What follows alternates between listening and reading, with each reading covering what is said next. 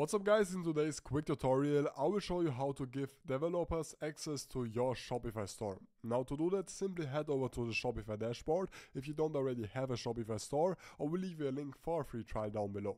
Now either way, once you are right here, head over to the settings on the bottom left and then navigate to users and permission. Now right here you are then going to have the option to either transfer the ownership, or actually you can also add staff accounts onto your Shopify store. This is what we are actually going to do. Now please notice that actually these staff accounts are only going to be available in the Shopify plan, which is actually going to cost you 69 euros. So make sure to actually take this into consideration when choosing a plan. Of course, you can simply use my link down below and you can then actually get yourself a free trial. Either way, once you are right here, just click on add staff, and right here you will then have to put in the first name, last name and email of your developer.